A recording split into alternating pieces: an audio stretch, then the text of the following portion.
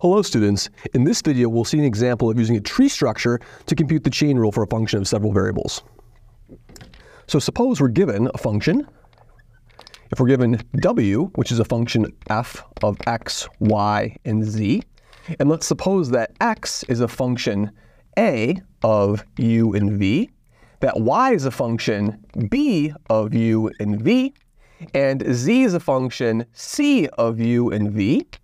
And furthermore, let's suppose that u and v are themselves functions. Let's suppose that u is some function, let's say, g of s and t, and v is a function h of s and t. And our objective now is I would like to find the partial derivative of w with respect to t. Now, there's a lot to unpack here, so this is where tree diagrams come in handy. So we're going to look at this tree diagram. I'm going to look at a variable w.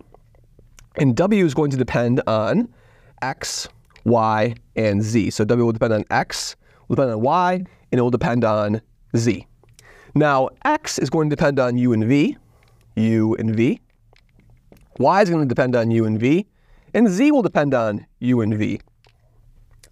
And then u and v themselves depend on s and t. So there's going to be an s over here, a t over here, an s over here, a t over here, an s over here, a t over here, an s over here, a t over here, s over here, t over here, s and t.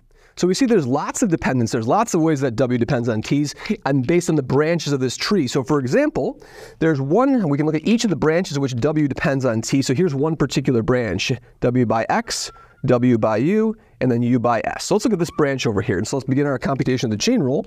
So the chain rule, partial w, partial t, is going to be, let's look at this yellow trajectory over here. This yellow branch of my tree is going to give me partial w, partial x, partial w, partial x, then partial x, partial u, partial x, partial u, and then partial u, well, I wanted partial t actually, so this trajectory actually goes over here. I circled the s by accident, so the branch actually is going to go over here. So let's actually get the right branch.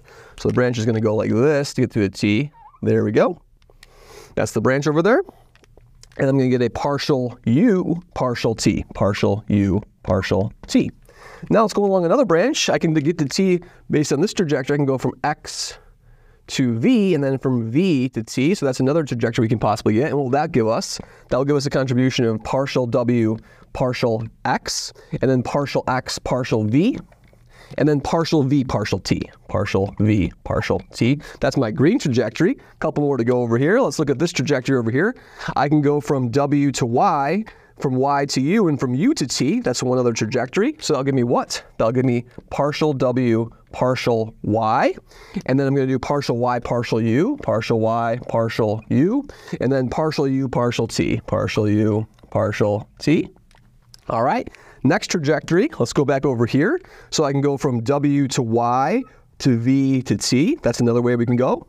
And so that will give me what? That'll give me plus, of course. All these things are concatenating with a plus sign, plus partial w, partial y, then partial y, partial v, partial y, partial v, and then partial v, partial t.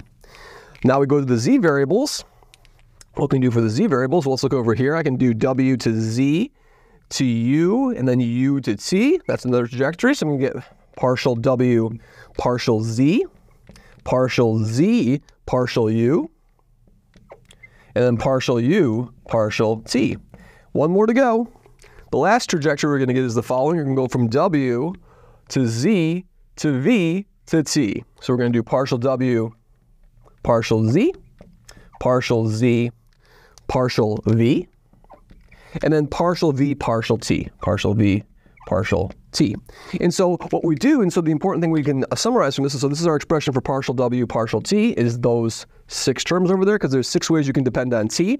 And the important thing is that with these tree diagrams, we follow every branch until we see the variable on the very bottom over here. So the objective here is that we always follow each branch that ends in the variable you're differentiating with respect to.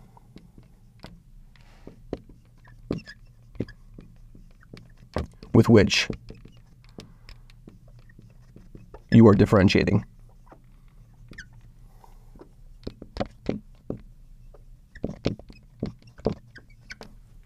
Thank you very much.